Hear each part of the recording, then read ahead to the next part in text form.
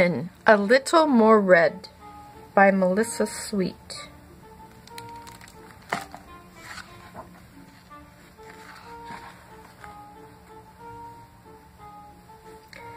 Alphabet. Carmen had a beloved granny who taught her how to read by making alphabet soup.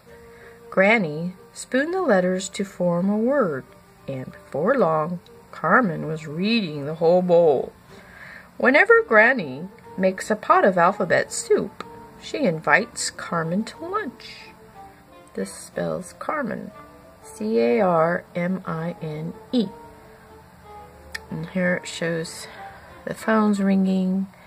Carmen, your granny's on the phone. Looks like she's drawing. And here is a map that we're going to refer to later. Beware. On this day, as always, Granny told Carmen it was important to stay on the path and beware of dangers along the way. Hi, Gran. Great alphabet soup. Yeah, my favorite. Can't wait to see you, too.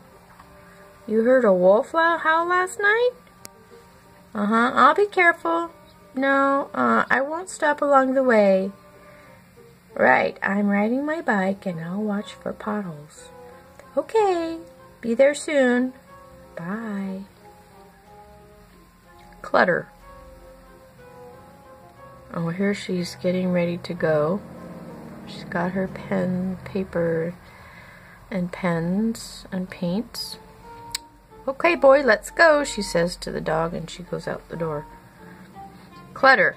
Carmen rummaged through her clutter and gathered up pencil, paper, and paint, and anything else she might need along the way to Granny's.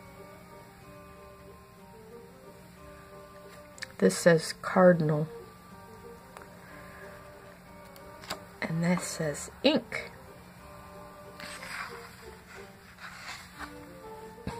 Dilly-dally. Some people dilly-dally once in a while, but Carmen made a habit of it. Carmen's mother reminded her to go directly there. Please, no dawdling. Mom says, don't dilly-dally, your granny will be waiting. Bye. Okay, bye. And then she goes up a hill, down the hill, through something. Carmen and Rufus took off through the woods. They rode up and down the hillside until they came to the edge of a field. There were some big tracks along the path. Rufus kept sniffing the air. Still, Carmen thought this looked like a safe enough place just to stop and rest. I see paw prints here. Exquisite. It was clear morning. The light was exquisite. That means perfect. Just the way she wants it. Carmen began making a picture for Granny. Farther. She started filling her painting with color. It may seem far-fetched to think that any painting can be improved by adding a little more red, but Carmen believes it to be true. The poppies in the distance caught her eye, and she wandered farther to get a better look. There's some poppies.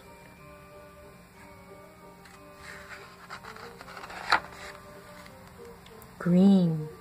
Walking along, carrying her easel, Carmen noticed how the sunlight flickered on the tall green grass.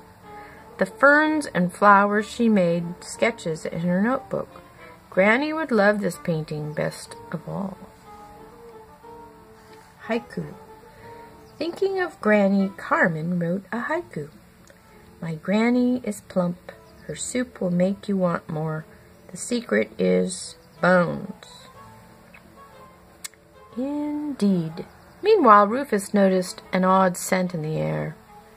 Indeed. He knew a wolf when he smelled one. Sniff, sniff. Joke. Rufus was nervous at the thought of a wolf nearby. It is no joke that a wolf could eat a dog in the blink of an eye. Typically, wolves eat mice and other small creatures. Here's the 3 blind mice. Goes knoll. By now, Carmen was far away on a knoll. A knoll is a small hill. She could see Granny's house and even Granny's sheep way in the distance, and she could still see Rufus, but just barely. There he is. Lurking. Most wolves practice the fine art of lurking. That means they hang around and check you out. Growl. Smick smack.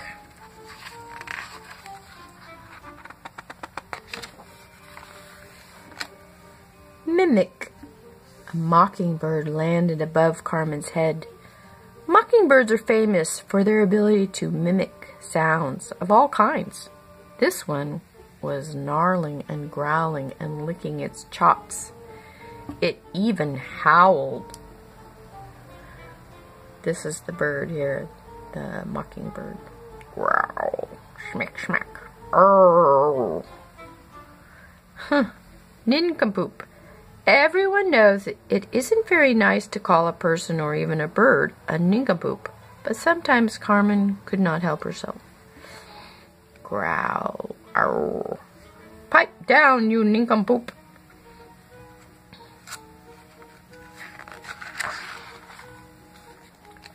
Omen. The mockingbird reminded Carmen that her granny had heard a wolf howl just last night. She wondered if this bird was a sign of trouble, a bad omen. Pluck.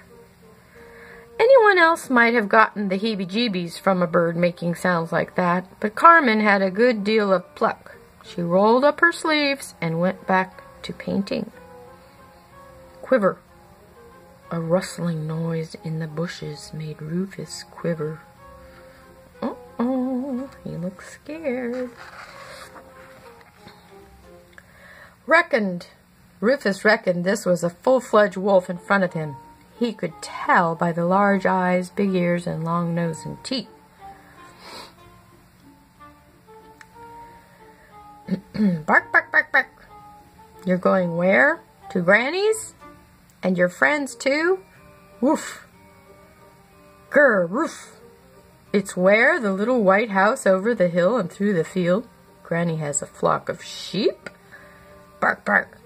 She's plump. Perfect. A meal for me and my pups, too. Bark. Really? Granny makes the best soup you ever ate? Oh, she makes it with bones. Surreal. Rufus began to bark, and the wolf knew exactly what he was saying.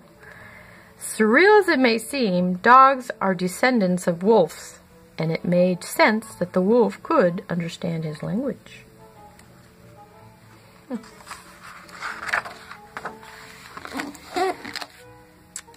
So, let's see what happens here. He sets off for Granny's house. He sneaks behind the boy with the trumpet, resting, and he goes through the woods and past the sheep. Bah! This is the mockingbird imitating one of the sheep, huh? Bah!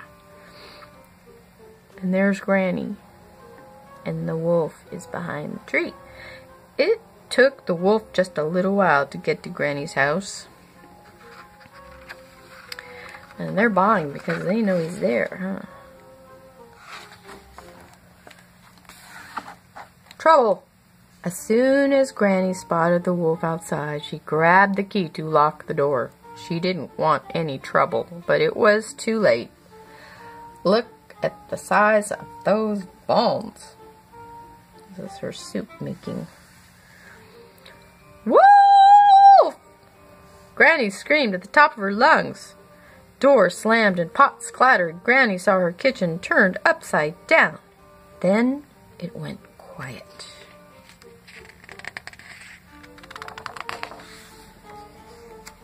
Usually. Usually the neighbors are home and would have heard Granny's cry for help. And usually a woodcutter is around. But on this day he was deep in the woods, felling trees for a tree house. Here he is, deep in the woods. No wolf can climb a tree. We'll need a little piggy ladder. These are the 3 little pigs. We can add straw, sticks, bricks. The siding is up to you. Says the woodcutter. Voila! Voila! Carmen has just exclaimed as she finished her painting. It was at that moment she heard the cry, "Wolf!" It means there you are, there you have it in French. Voila.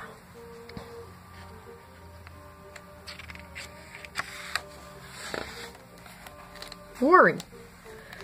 When she heard the cry, she was filled with worry. Carmen raced to Granny's as fast as she could. Hang on, Rufus. X-ray. No one really has X-ray vision except superheroes. Carmen was not a superhero. At the little white house, all she could see of Granny were her glasses flung across the floor. There were tracks and footprints, but no Granny. Uh-oh. Oh no, she says, Granny's glasses.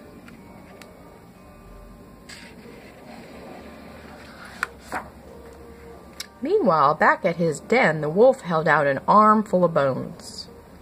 His pups began to yap their heads off. Yap, yap, yap, yap. Pop's home and he's got bones, meaty bones. Yip, yip, yip, yip. Yodel. When all hope seemed lost, Carmen and Rufus heard an odd noise, sort of like a yodel. The sound made Rufus berserk. Carmen yanked on the closet door. Yodel, yo, yoo-hoo, yodelee. Berserk means crazy, like he's barking his head off. One day you head out down the road with no worries. The next moment you think your Granny has been eaten up by a wolf. But just as quickly, voila! Here she is, hiding in a closet, yodeling, and everything is okay. Again. It's zany. Carmen, Rufus, I am so glad you're safe. The wolf pushed me in the closet. Goodness, it was stuffy in there. I was too scared to come out. Then I was pretty sure I heard you too. Poor Granny. Carmen, I knew you'd like it.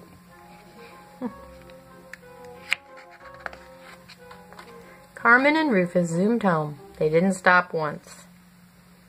So here's Carmen's house, and here's Granny's house. And the wolf den is over here somewhere. That was cute. Look at, there's the alphabet soup. Granny's alphabet soup. Here's all the ingredients. Okay, friends. I hope you liked that book. I did. See you soon. Don't forget to subscribe.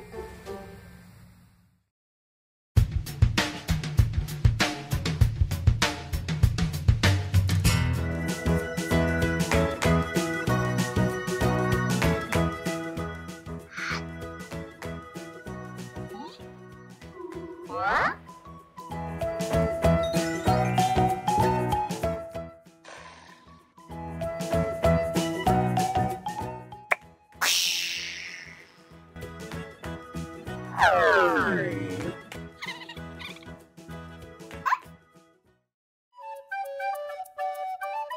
Click on Tumpsky to subscribe. Click on the next show you want to watch. Please subscribe and give us a thumbs up. You can follow us on Facebook as well. Look down below under Show More. See you soon.